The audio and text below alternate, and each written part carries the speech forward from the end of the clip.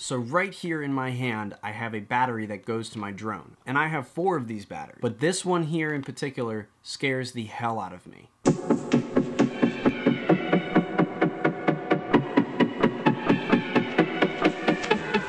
So welcome back to another episode of the vlog, and today we're not going on any crazy adventures. We're actually going to stay right here in the room. So in my hand here is a DJI Intelligent Flight battery, and I have 4 of these batteries. The reason why I have 4 of them is because normally whenever I go on a flight or whenever I go out somewhere, or if I'm working a job and I'm using the drone, one battery just doesn't cut it for me. And if that job requires multiple flights and I'm using the drone a lot, one battery just isn't going to cut it for me. 2 batteries isn't enough, 3 is okay, but 4 is usually like the maximum, I think. 4 batteries, I think, is the appropriate number, especially for a Mavic Pro. If you have been watching the videos and keeping up with the vlog over the past couple weeks, you know that I recently had to send the drone out to California back in December to get it repaired. During that time, I had all 4 of these batteries with me, and they pretty much just sat over on my desk. I didn't do anything with them. I maybe moved them around here and there whenever I had to straighten up or just move stuff and get some space so I could work.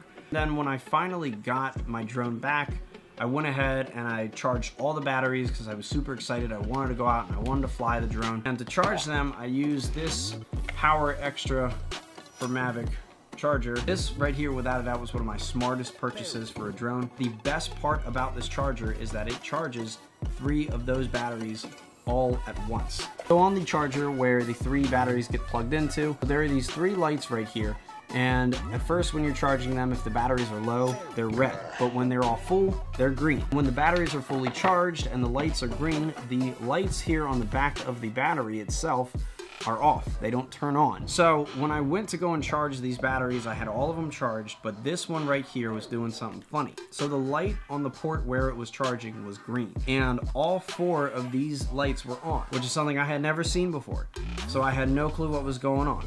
And then when I took it off of the charging port, the 4 lights stayed on. They stayed on for like another 5 minutes or so before I went out the door, and I just left it there. This battery was freaking me out. I did not know what to do with it. So I kept this battery away from all of my other batteries for the last couple weeks because I didn't want to take this with me on a job or when shooting a vlog and have my drone high up in the air with this battery giving it juice and then something happened with it, thus sending the drone tumbling and crashing and breaking, and then I'd have to have a repeat of December with no drone all over again.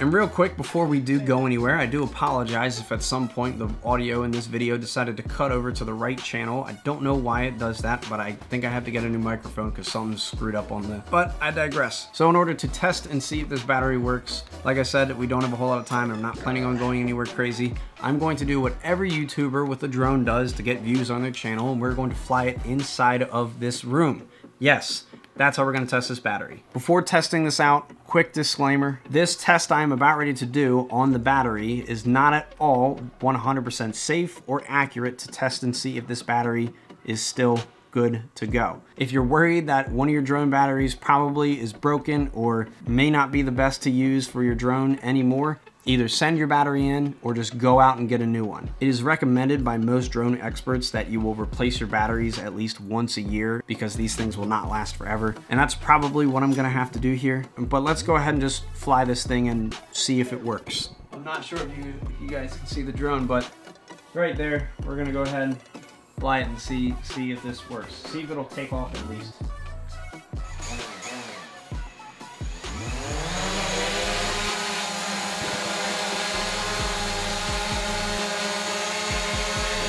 So I guess it works if it lifts off.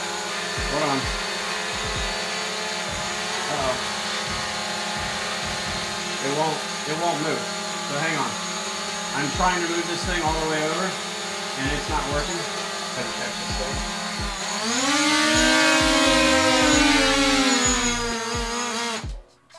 Okay.